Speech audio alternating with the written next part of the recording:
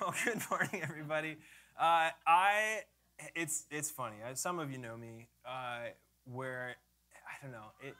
So teaching is something that has been growing in me. It's something I'm developing, and I feel like every speaker kind of learns their flavor, their tendencies, how they like to communicate, what they like to talk about. I'm learning about myself. I'm just a glutton for punishment. I think I tend to dive into really difficult, controversial things, and I love just to poke around in there and try and figure out. I love cracking a difficult puzzle. So today we're going to be talking about may dip a toe into some controversial waters here. But when it comes to controversial hot topics, I think the only way to talk about them is imperfectly. And because they are controversial, it's impossible to say anything without upsetting somebody. So assume that somebody today will be upset. I'm sorry. Right off the bat. If I offend you, I apologize. But what's important, as we'll learn today, is being able to have grace for the things that upset us or that might rub us the wrong way. Because if we can have those conversations, there's probably something that we desperately need hiding in there. And there's just this dragon of controversy trying to protect it. And we have to be willing to face it in order to find what's on the other side. So I asked for grace today. And I think the more adventurous of you are probably stoked to say, ooh, this sounds like a juicy one. And it is. So I want to start with a couple fun things. I want to talk about my wife and I, because we're great. I love her. I love our marriage. It's one of my favorite ones. Natalie and I are different people. I mean, how many people are different than their spouse? Any married people? Can you think of any differences between you and your spouse? A couple? So Natalie and I have some of those. Natalie was reminding me, as I was thinking about, when was the last time we disagreed on something that I thought was a good idea that you didn't? And I remember a time, or Natalie reminded me of a time where I said, hey, you know what? I think we should sell our house. I think we've actually put a ton of value into the house. We've probably grown its value by 10 or 20%. The market's at a high. We can sell it, kind of collect on that, reinvest it into a new property. We'll have more space for the kids. Maybe I can have an office. There's a lot of really good things that would happen. On paper, the math, it all checks out. That's a good decision. It's objectively a great decision, and you cannot tell me otherwise. You already know that there's a joke coming. And Natalie said, that sounds like a great idea. You're right. The math does check out. However, let me remind you of one thing. We're having twins in 2 weeks. We're going to be giving birth to 2 new babies, and we have a 1.5-year-old in 2 weeks. Do you think now is the best time to do that? And I go, suddenly my certainty fades away as a new perspective brings a healthy dose of wisdom. That's nice. Then I think about other ways that we're different, and I thought about last time we were on vacation in South Carolina, there was a rock, big old rock next to a big old cliff with a bunch of water under that. Anyone knows that scene? And I said, Natalie, I want to jump off a cliff. And Natalie says, like most of you might, don't do that. Don't jump off a cliff. Why would you think that that's a good idea? And that's what I said, I'm going to do it. So despite that, those differences, because is it wise not to jump off a cliff? Yes. Is it wise to jump off a cliff? Sometimes. I will argue, because as I stood up there, me and John, actually, John Barlow back here, we were standing up there at the top of the cliff off about a 30-foot drop, which is about, I don't know, at least double this, plus a half maybe. And we're looking down off the ledge and go, we're going to die. Let's do it. So we run and we jump. As you're falling through the air, it's funny, because before you leap, the only thought in your head is, if I jump, I will die. But then you push past it. You're flying through the air. It's a magical, exhilarating experience. And then you hit the water and you live. And you think about, well, what makes that a good idea? We found courage that day. John and I became men that day. There's something to be said about bravery, about taking risks, about seeing what you can do. Is there wisdom in that? Yeah, it's scary and it's safer not to jump, but sometimes you just got to jump. So there's 2 very different perspectives that are both wise, reasonable, opinions that you can back up, that have a lot of wisdom in there. Scripturally, you can find backings for both of those examples. And and there was another example too. This is now different. Back when I used to be a general manager of our family business, I learned a lot in that position, because it was the first time I had to keep a team together. I had all these different people, a staff, and it was my job to make sure we all worked together to accomplish a goal. So we were talking about it. We had this idea for a new product. We're like, this would be amazing, and we can get the branding done, and we could sell it like this, and then this kind of client would buy it. It'd be really cool. We could do new designs and new characters and everything, blah, blah, blah. And we were all getting all excited about it, talking it up. And then our quiet, kind of like very kind of cautious administrator at the time was sitting in the corner, and we're sitting there being like, this is all amazing. What do you think about it, Darlene? And we all look over her, and she's like, this is a terrible idea. And we go, what? Like, what a buzzkill. I'm like, Darlene, we just talked about all these great things that are going to happen. Why wouldn't we do this? Like, why you got to be such a downer? You're taking the wind out of our sails.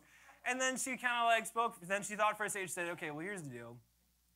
From where I'm sitting and what I'm seeing, we don't have the financial capital to be able to back something like this. We're going to overextend ourselves, and even if we do sell 100% of the first run, that's going to pull away from sales somewhere else. And she explained like 9 amazing reasons why we should not do the thing we're all excited to do.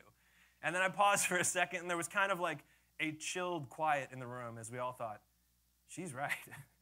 All of us, she's definitely right.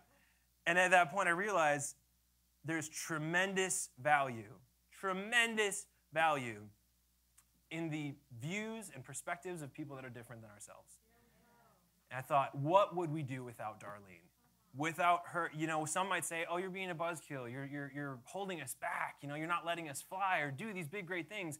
But some of us might say, she's keeping you from running right off a cliff, not over water, over a big old stony Grand Canyon.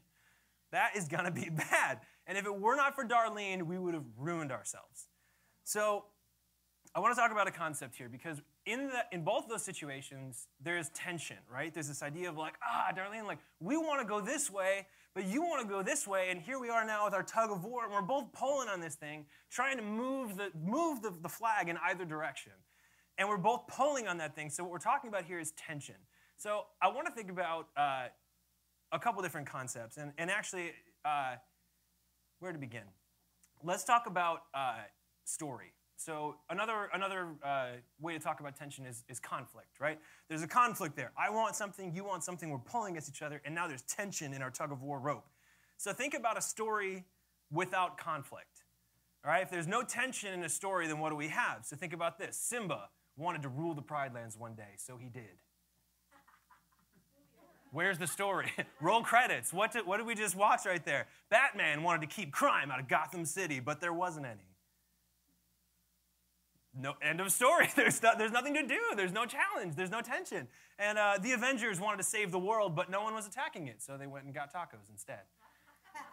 The end. What's the story? There's nothing in there. And then I have a couple images that I want to show. Let's talk it out of the story context. Let's go into the visual context. So I want to put up a picture first, and you could say that everything that we see is the contrast between light and dark, right? There's the dark stuff and light stuff, and everything in between that makes up all the other shades of gray, all the other colors. So let's take a photo, but we're only allowed to use light, no darkness at all. What do we think of our photo? We can't, no, this isn't working. Something's wrong about this. Let's try it the other way around. Let's do a photo, but we're only allowed to use darkness. Let's see what we can take. Wow. Beautiful, beautiful. I really admire this. Now let's see what happens if we can find an interplay between the two. A little bit of light, a little bit of dark. What kind of things can we get? Okay, now we see something. Something was built. We see sky, we see water, we see man-made bridges. This is beautiful. What else can we see? God's creation, animals lapping water out of a pool. It's gorgeous. It's unique. It evokes emotion. Let's see what else we can see. We can see the Monopoly guy. Time has not been kind to him. But the only way we can see the Monopoly guy is because there is both light and dark, right? It forms a contrast, and the only way we can see the beauty of Mr. Monopoly is by mixing light and dark together and seeing how they play around with each other. And then let's talk about another idea. Let's talk about music. But since I'm only a little good at music, and Kenny's a lot of good at music, I'm going to have Kenny talk about this idea for a second. And we're talking again about tension. Kenny, how does tension play into music? Yeah, so I just want to play a little example for you. Give me 1 second while I get set up. Okay, so how many of you guys have heard of the band The Beatles? Okay. The Bugs? Yeah, Yeah. the Bothers. The Bugs are the musicians. The musicians. Okay. So first of all, let's do a little song similar to the light and darkness, the picture thing, right? So if we just have one chord, that's a C chord, and I just played the C chord. A story has what? A beginning, a middle, and an end. So let's play the three chords, the C chord 3 times. Beginning, middle, end. Great song, right? It really moved me. But then, you know, we add a little tension to it. We get, you know, that went somewhere. All of a sudden, we have a direction, we have a flow, we have a little bit of emotion, and quite a bit of tension between those two notes, and it really wants to resolve out to. And all of a sudden, we have resolution. We have something that resolves. So, just a quick. This is. I won't play a lot of it because Danny's got a lot to get to. But just the beginning of the song. Hey Jude, don't make it bad. Take a sad song and make it better. So even that much, we have quite a bit of tension on that word sad. Take a sad song and make it resolve. Yeah. You know, but we have a story there, right? So all music is made up of tension and resolution. There we have it. Thank you, Kenny. Let's give him a hand, folks. I have one more example for you. What about the instrument itself? Not about the writing of a song, but just the instrument. So I lied to you when I said I was only a little good at music. I'm amazing. I'm not going to brag, but I am. When I was 8 years old, I took guitar lessons from the legendary Christian rock guitarist Becca Barlow before I ever knew the Barlow family. So here's the deal. I'm going to play something she taught me on a guitar with no tension.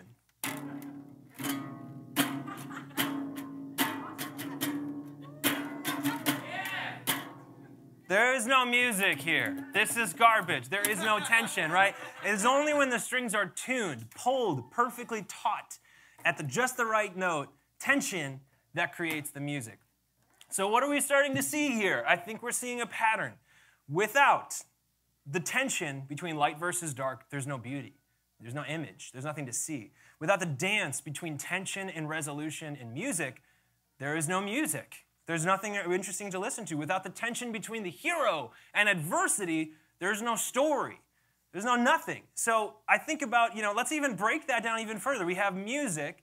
That music as a concept is a play between tension and resolution. Depends on tension. The instruments that play the music depend on tension. And the instruments themselves are made up of molecular little atoms. And an atom is proton, neutron, electron. Positive and negative. Tension. Perpetually in a state of tension. The building block of all matter. And somebody out there thinking about leptons and gluons. Let's not even get into that. We're going to stick with the atom. Because, okay, there's smaller units now. But they make up the protons and the electrons that create the polarity. So the polarity there, positive and negative, perpetually in tension. Like they want nothing to do with each other, yet they're still a part of the same thing, the atom. So today when we talk about this polarity, I kind of wanted to title the message, I want to talk about polar unity. The idea that we can be polar opposites, but still be a part of the same unit.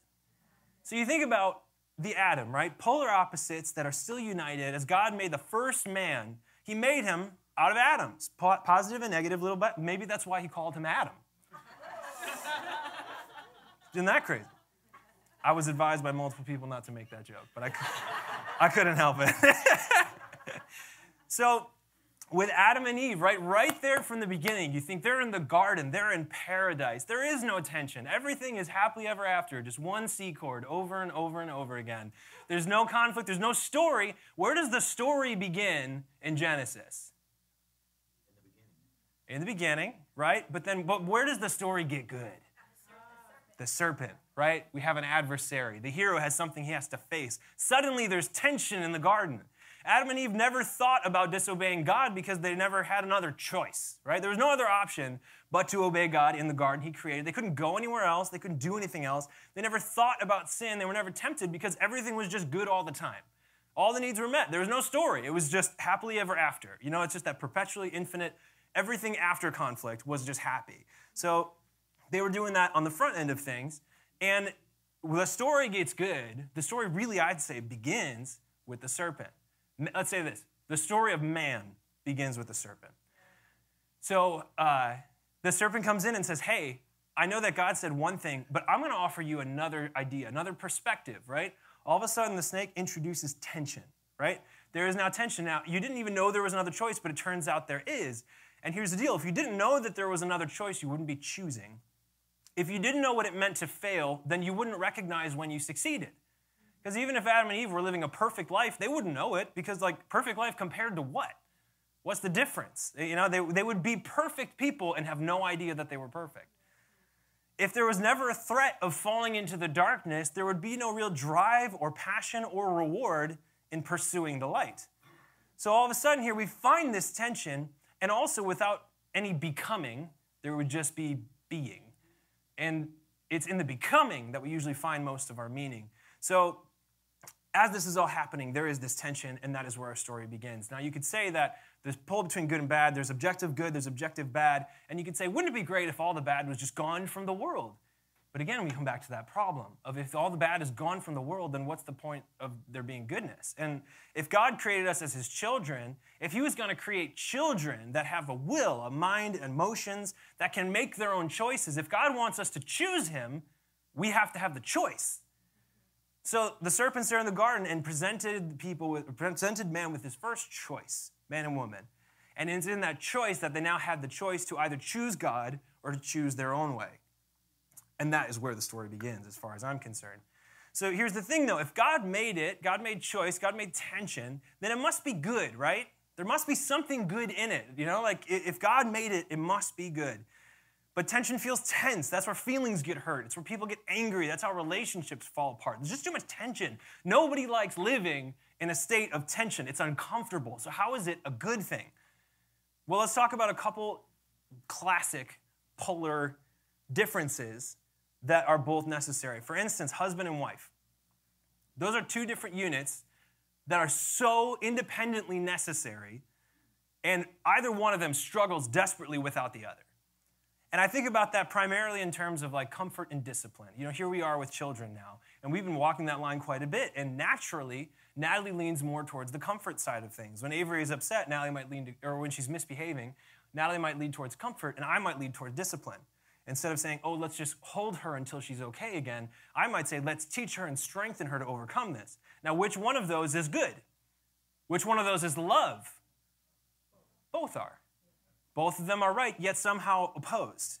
Because neither one can, like, you can't be, like, it's hard to be disciplining and comforting. It's kind of like a, you know, they're not the same thing. They're different, but they're still a part of the same unit. So if God is our comforter, we know that that's true because he said that about himself. But he also said he disciplines those he loves. Two sides, same coin, both necessary. A well-adjusted child is going to need both things at different times in different quantities depending on the child. Some kids respond a lot better to comfort. Some kids will not change unless there is discipline. And it's different for every kid. We hear that over and over again. Of parents with multiple kids, it's like the game changes entirely because that balance between, that tension between comfort and discipline must be adjusted based on the kid, based on that specific circumstance and what's going on. And we actually, this whole message actually began with a word that we gave for David and Carly Slager. They're online. Hi, guys. Thanks for tuning in. So they were dedicating their child, and I just, as we were praying for them, God gave me the word saying, hey, you're both different, and at times you're going to feel tension between the two of you. Like you think one thing is right, and you think something else is right, and it's going to be pulling apart for each other, and that's going to feel like tension. But God showed me in that time that, like, I see you both holding the corners of a safety net. And the only way that safety net can actually catch your kid is if you're both maintaining tension. Because if either of you aren't holding that safety net, it's just laying there on the ground. Or if you're both pulling too hard and it snaps, that's no good either. But there has to be a healthy, respectful tension between the two to keep the net taut. And that is where the safety lies for your kid. And I thought, wow, that's really smart. That must be God, because I didn't think of that. And that rabbit trailed down into this whole message. So let's dig a little bit deeper into this one. How about the perpetual infinite conflict between the heart and the mind? Like, I will say about myself, I'm a 5 on the Enneagram, if that means anything to anybody, but I am like 90% thinker, 10% feeler. So if I approach a problem, I will almost never say, what feels right to me? I'll always say, like, let me analyze this, rotate this around, deconstruct a couple different algorithms, and then we're going to find the right answer. Like, that is absolutely how I prefer to tackle problems. But I also know people, too, who just, like, look at a problem and they just, like, take a minute, breathe, listen to their heart, and then nail it. It's like, well, you didn't have to do any work for that. Like, you just felt it? What is that? Like, like that's like cheating. I'm like mad about that. But sometimes the heart knows things before the brain does, if only we knew how to connect to it and listen to it. But then at the same time, too, the mind calculates and plans and strategizes, and it builds and it learns. So it's like, which one is right? Should we listen to our head or should we listen to our heart? Yes, exactly. Yes, we should listen to both. The biggest journey and struggle of my life and my own personal development as an individual has been learning how to let my heart have a voice. And I remember there being a day where I was just thinking and thinking and thinking, and we were going to a pre-marriage program, and the guy leading it said, listen to your heart, ask your heart what it needs. So I paused the podcast, and I said, okay, heart, what do you need? And I didn't hear anything. I said, this is dumb. Hit play on the podcast. He said, some of you may not have heard anything. And I went, oh no, he's listening. He hears me. So then I paused it again. He said, if your heart isn't speaking anything to you, ask your heart, why won't you speak to me? Why aren't you speaking? And I thought, okay, pause the podcast. Heart, why aren't you speaking? And then I heard something immediately. My own heart, right in here, told my head, because I don't trust you. What? That was like a scary realization. I'm like, my own heart inside my chest does not trust my brain. Because he says, every time I tell you what I need, you shut it down. So I just stopped talking. Because you don't listen to me. And it's bringing me to tears now. I'm like getting choked up. Because that is still perpetually a tension that I live in. Where I have to remind myself. My brain is, we were talking at camping the other day, that I picture myself. Oh, you already Kenny, you came prepared, man. John, nice work. So this is me in a nutshell. I have this big, strong brain that I'm super proud of, and then I have this tiny, adorable little heart that's just getting yanked around by the big brain and never really gets to lead. But it's also a perfect picture of parenting too, because a lot of times I'll be sitting there with Avery trying to tell her what to do or get something done. But when I just like sit down, crisscross applesauce on the ground, and I say, Avery, what do you want to do? I have more fun than I have in a month when I actually let Avery lead, because she's only driven by her heart. There's no head getting in the way. So there's a beautiful tension there between the head and the heart that matters, because our brain matters and our heart matters, and they have to know how to speak to each other and work together. Because if you only listen to your heart, you're probably not going to get a whole lot done. You're going to have kind of an aimless life of passion with no real structure, and it'll be fun, but you might not ever build anything or do anything or work together or fulfill your calling. You might just be constantly doing whatever your heart wants, which has its benefits, but it has its downside as well. And the brain too. You might live a very successful and unfulfilling life if you're only listening to your brain. You'll make all the right choices, do all the smart things, and have no fun. Both are possible, but when they work together, we find that healthy medium. We find that tension, there's story, there's beauty there. How about work versus rest? That's kind of an easy transition into that one. Do I need to work in my life in order to prosper, or do I need to rest and trust God to make me prosper? Which one is right? Both, right? If I never actually get out in the field and work the plow, then the field's not going to plow itself. But if I never take a minute to rest, I'm going to work myself to death. Or if I think it all depends on me, then I'm going to have so much anxiety and I'm going to work tirelessly and there's going to be no joy in my life. That's a problem too. So, I need to work faithfully and vigorously in order to express my gifts and build heaven. But I also have to take time to rest and understand my value apart from what I can accomplish. So I heard a beautiful story about this.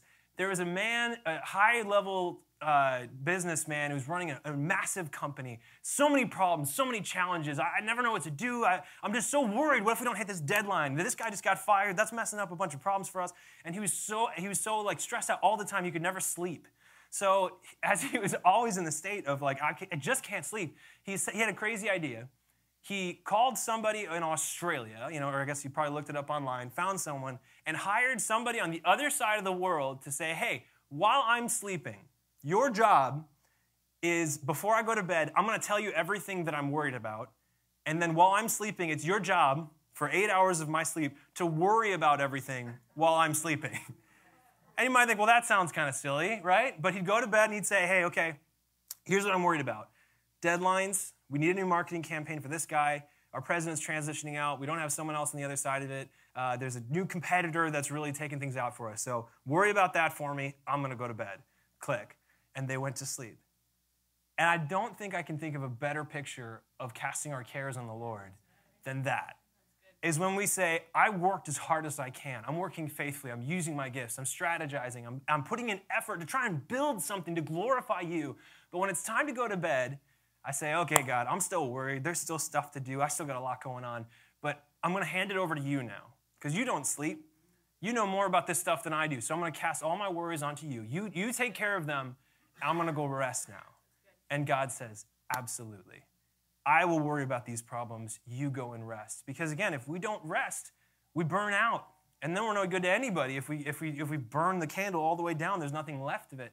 And if we never work, we never build anything. We never express our gifts. We never grow. Both matter, work and rest. And it is in the tension between the two where we will be the most fruitful. So now we're getting into the fun stuff, right? I told you it'd be juicy. We're getting juicy up here now. So Calvinism versus Arminianism, right? Okay. You know what I'm talking about. So again, I am not a theological expert. I am not going to break down the fundamental tenets of all of these, and I'm not going to prove that one is right or wrong.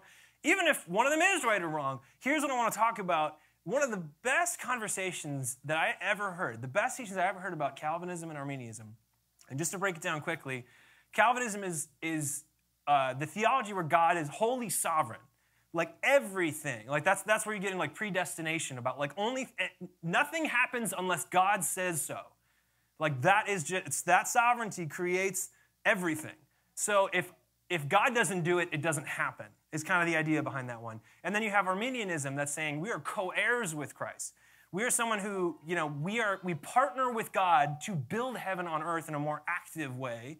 And there's things of, in the Calvinism side, they might say that those who are going to be saved are already saved in God's mind, so whether we go out and evangelize or not doesn't matter. They're already saved if God wants them saved. So we don't actually need you. You just have to pray and worship God. So it's like, okay, well, that kind of takes a little bit of steam out of evangelism.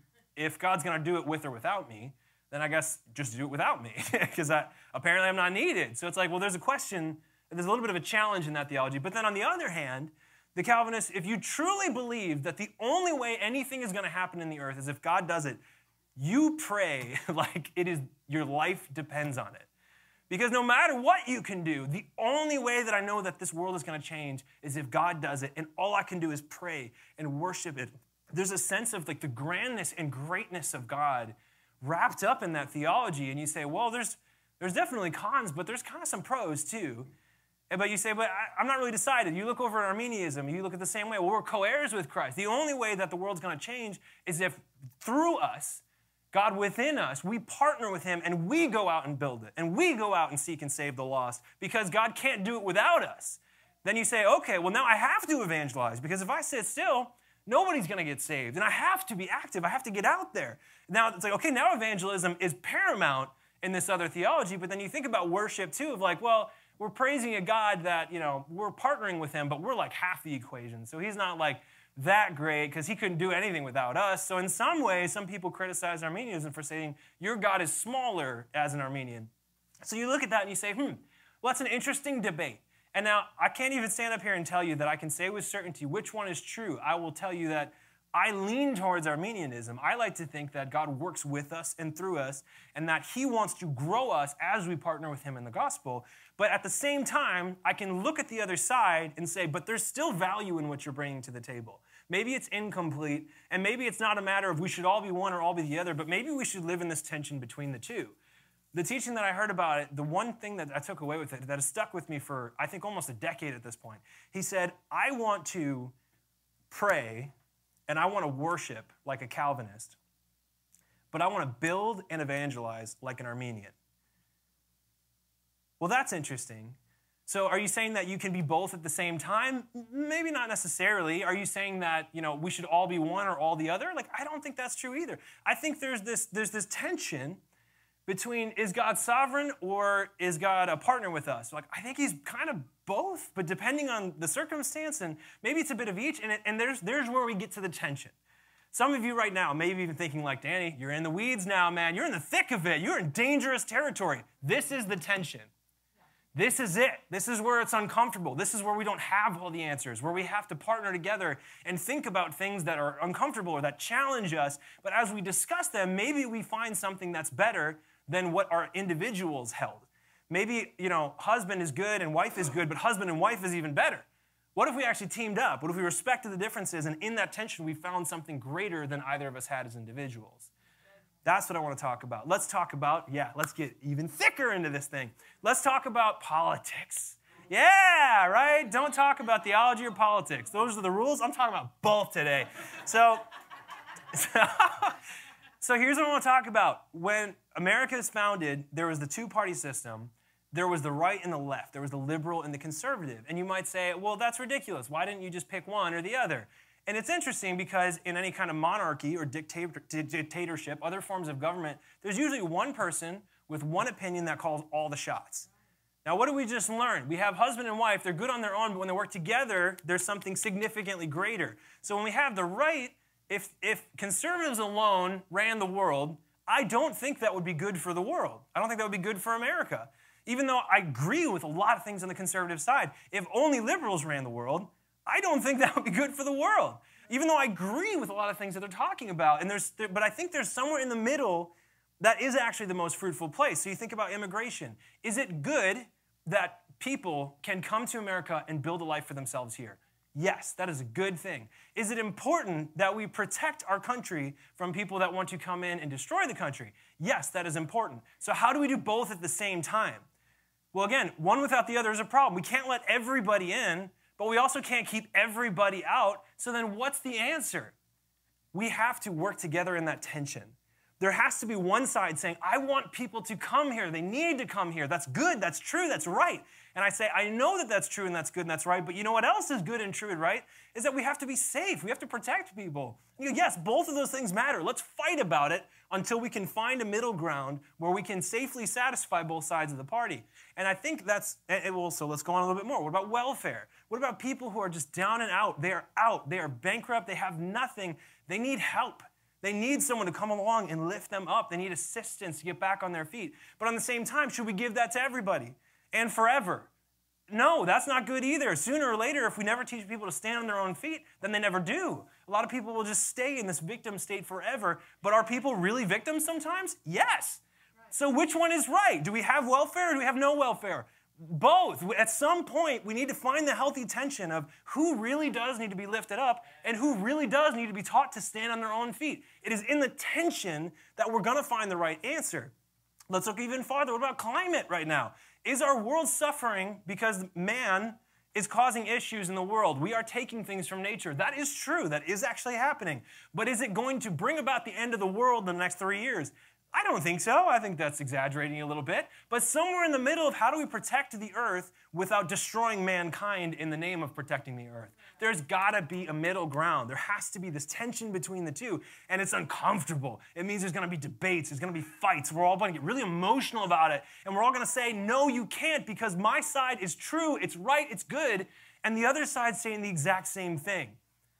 That's where we run into that tension. And now you think about this. What if we just can't do it? What if we just can't? I cannot share space with you. I know we're supposed to both pull on this.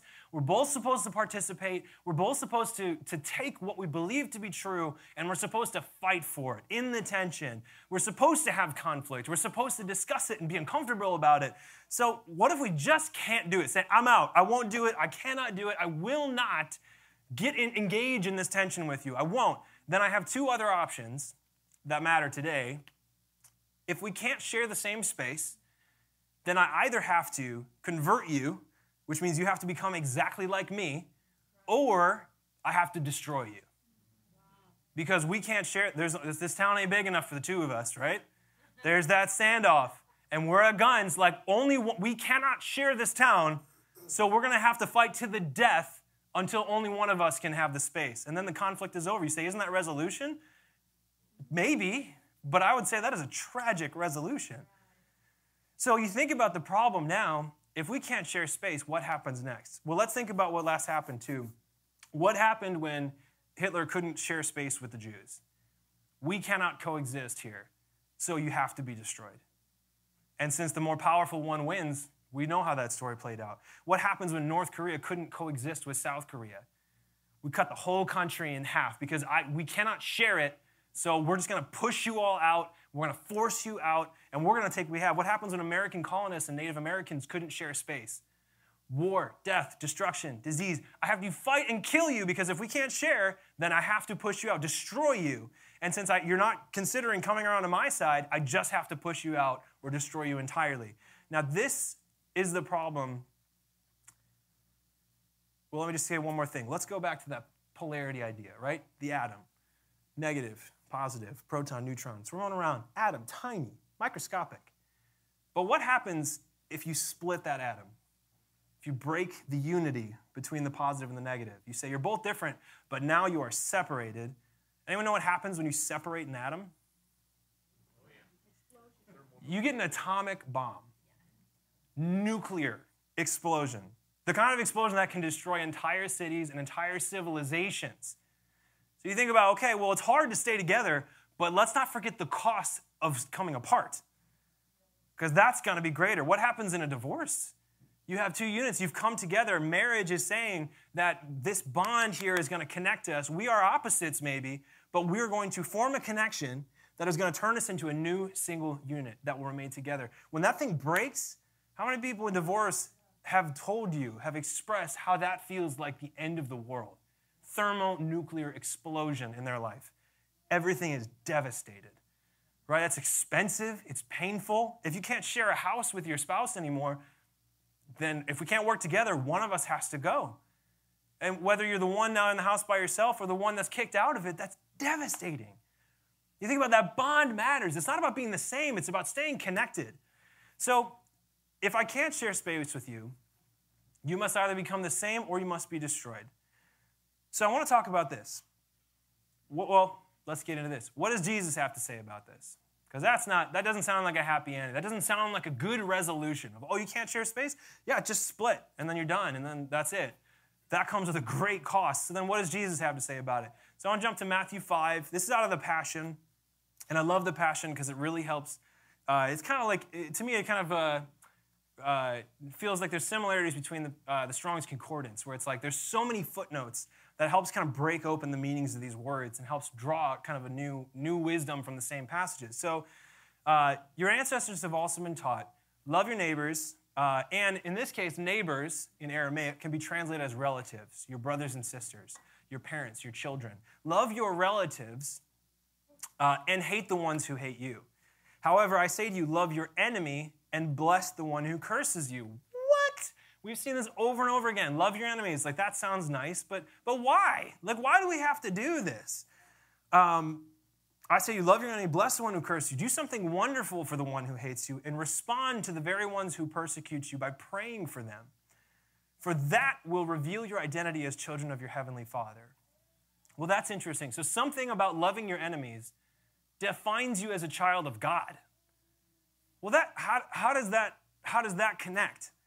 I want to kind of think about it for a second. If I pray for those who persecute me, then it's very likely that my prayers for them will cause them to also be enlightened, to have revelation, to prosper. And hopefully in that process, maybe they agree with you.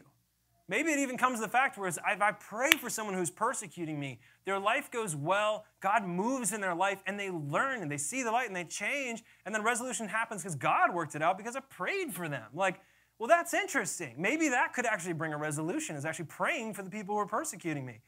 And in that way, too, I'm demonstrating that I'm a child of God. That's interesting. God is kind to all by bringing the sunrise to warm and rainfall to refresh, whether a person does what is good or evil. What reward do you deserve if you only love the lovable?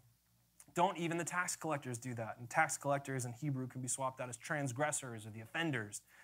How are you any different from others if you limit your kindness only to your friends? And I want to say there too, kindness can be replaced with asking peace of your brothers.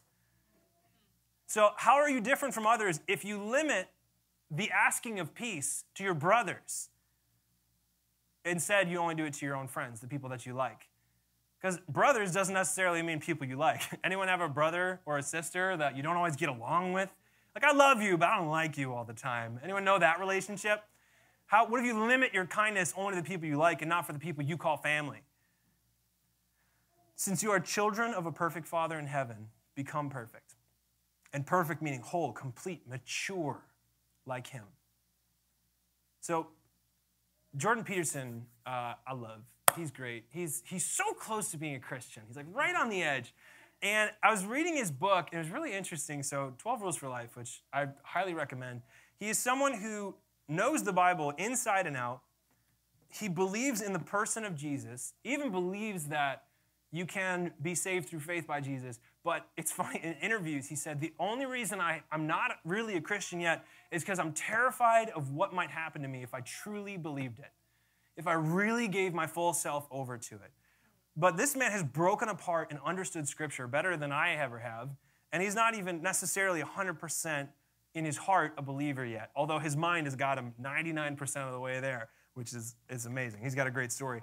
But at the end of his first book, at the end of 12 Rules for Life, he talked about how he got a pen made of light. There's a little LED pen on the front of it, and it would illuminate his words as he was writing them. And he asked himself the question, what should I do with my newfound pen of light? Like, this could be a silly toy, or it could be something powerful. And he said, write the truth. And he thought to himself, I just heard something from myself, something that I knew, but I didn't know that I knew it.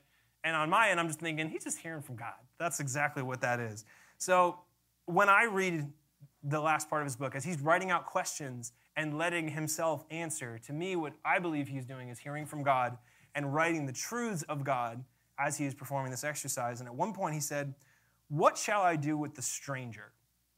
Someone I don't know, someone I don't disagree with, someone who has not proven themselves safe. What do I do with a stranger?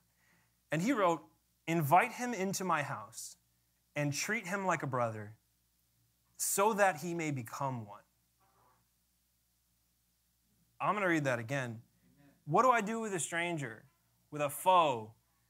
Invite him into my house and treat him like a brother so that he might become one. That is something called sacred hospitality. That through the power of God, I invite you into my home. Even though we're different, even though we don't have trust and relationship, and maybe if I treat you like a brother, even with our differences, maybe one day you'll be a brother. And now who thinks too, you think about, well, you know, you're inviting an enemy into your heart. It's like, well, maybe, but my question is this. Is everybody that disagrees with you an enemy? No. Natalie and I disagree about stuff all the time. Natalie is not my enemy. She's my family. My parents and I disagree about stuff all the time. But does that make us enemies? No. It makes us polar opposites sometimes. But we're still connected. We're still family. So when Jesus wanted to win the hearts and minds of a world that disagreed with him, because when Jesus came, he was bringing something fresh and new that everybody disagreed with, and he had to win over the entire world. That's a big task. That's difficult to do. But when he wanted to do that, how did he do it? He did it through family. His grand plan, his most powerful technique was family. He sent his son, a father sent his son to be a bride and groom, marriage of the church, to adopt brothers and sisters to his house, to sit before the Father in his house. That's family. God's master plan was family from the very beginning. And that's when you think about, well, you know, he was different from the Pharisees, right? They had their tension. And he was different from prostitutes and tax collectors or transgressors, offenders. They had their differences. But the difference is the Pharisees wanted to destroy him, but Jesus dined with the Pharisees and with the tax collectors and prostitutes. The tax collectors and prostitutes, even though they were different, opposed. What Jesus was preaching was different than how the prostitutes and tax collectors were living. Yet Jesus said, I want to sit at your table. I want to treat you like family. And maybe someday, if I treat you like my brothers and sisters, maybe one day you'll be my brothers and sisters. That was his plan. It was not to pull up articles he found online that proved his opinion and disproved yours. It wasn't to reduce your argument down to a single point and then beat you over the head with it. It wasn't to judge and to criticize and to shame you until you agree with me because I just felt so terrible for my belief that I guess I'll take yours. Jesus said, no, come and sit with me. You can actually, even if you continue to disagree with me, you're still welcome here. If you can treat me like family, you don't even have to change. But I think that if you come in here, if you see and taste the goodness of what I'm bringing, I think you might. If I treat you like a brother, maybe someday you'll become one.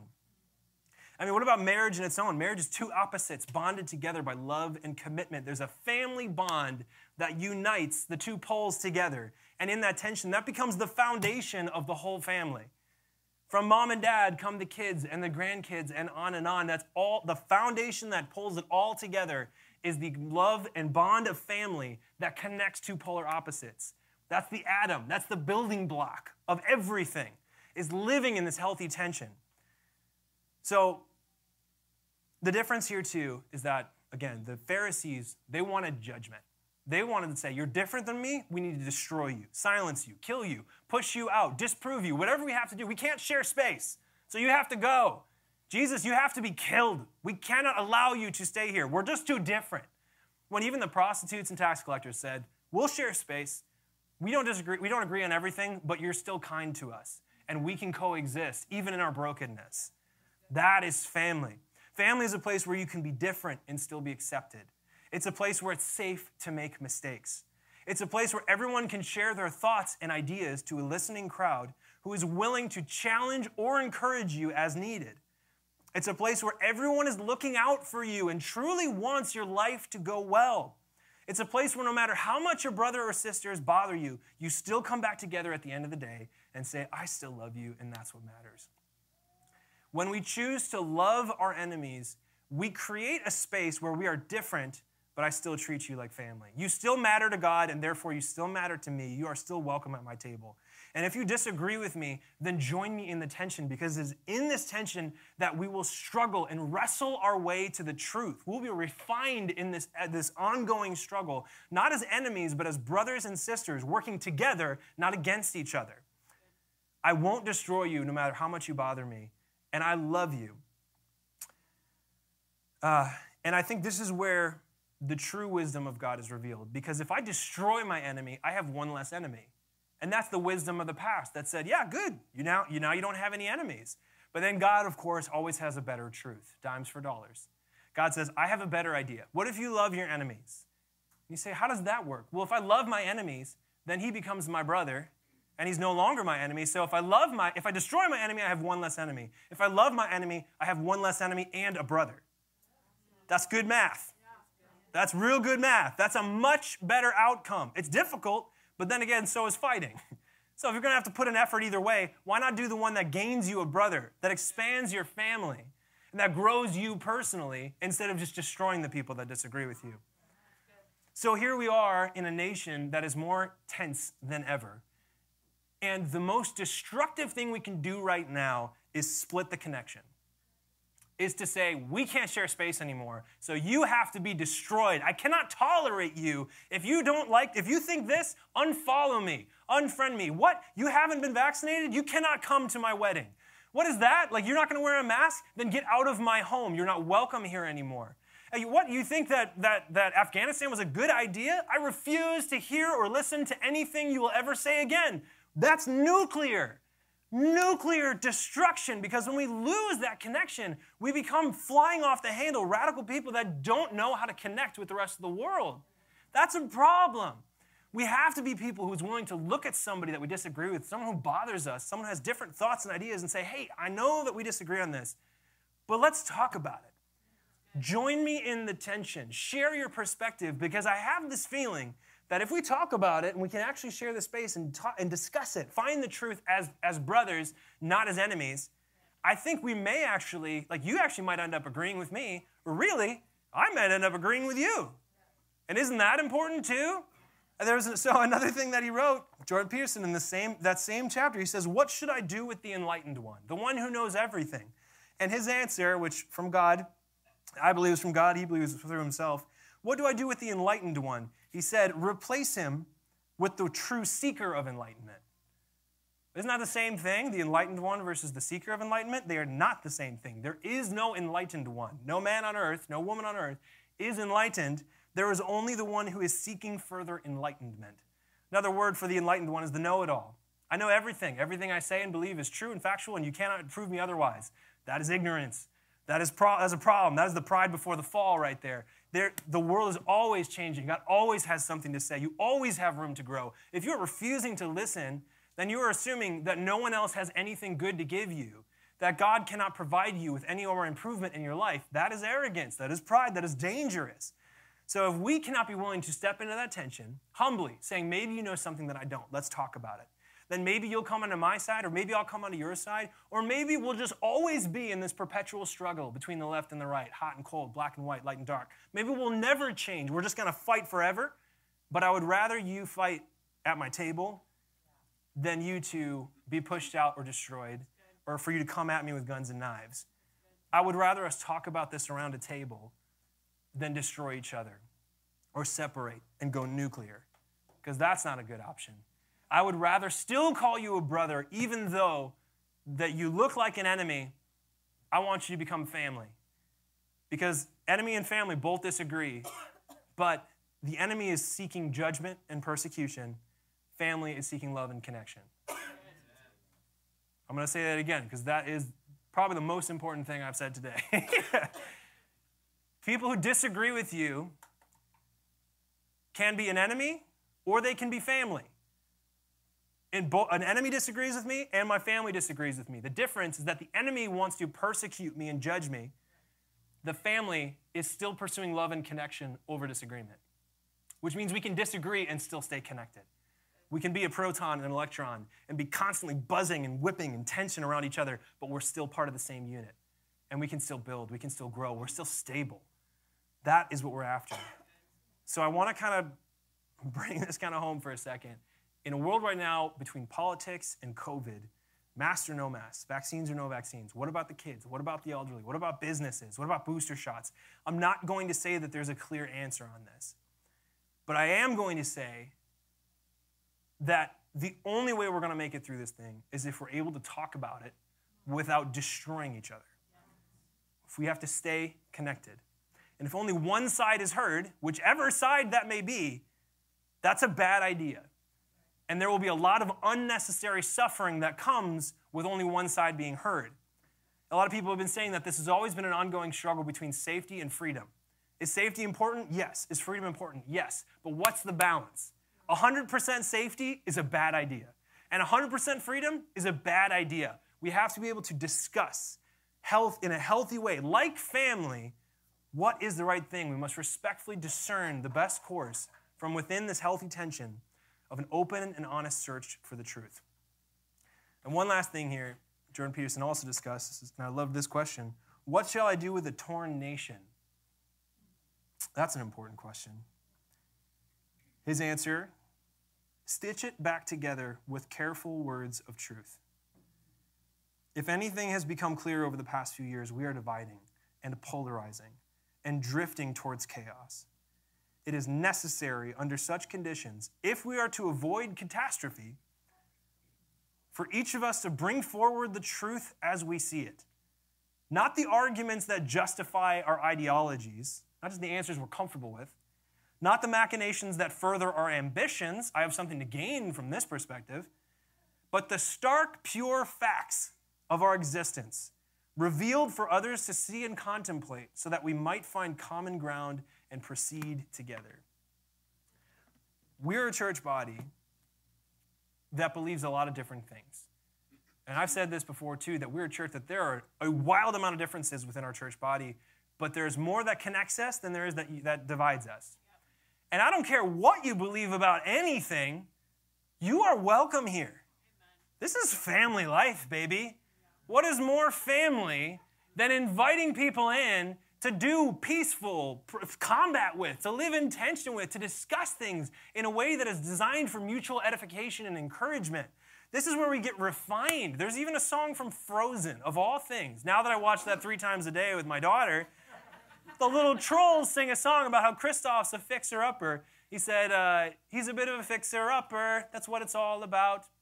Father, sister, brother, we need each other to build us up and round us out.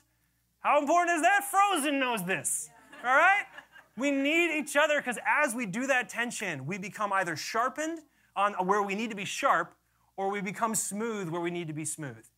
And it's in that knocking together that we're all going to take the shape that God is calling for us. That's how we fulfill our highest calling in Christ, is through family. So as we live in this world right now, we can be polar opposites and still be united. And family is the model for that. Love and grace and safety and connection over disagreement. That is family life. That is how we are going to get through this world together. So I have a challenge for you. I remember reading when couples were on the brink of divorce, they were encouraged to find 5 things every day that they are grateful for in the other person. Which is, man, talk about love your enemy. You know, if you're on bad terms with someone, every day I have to say 5 things that I love about you. Yeah, love your enemy. And in that way, not only are you like pacifying your foe, calming their anger, you're actually gaining them back to you. You're loving your enemy. You're doing the good math. You have 1 fewer enemy and 1 more family member. That's good math. So try this with people you disagree with. Family, marriage, work, politics, religion, whatever. Anybody that you feel tension with, feel comfortable in the tension. And to anyone who feels estranged or hostile, invite them to eat at your table. Invite them into the tension. And it's going to be uncomfortable, but so is destruction. So get uncomfortable. Pursue the truth together in a respectful way. Yeah,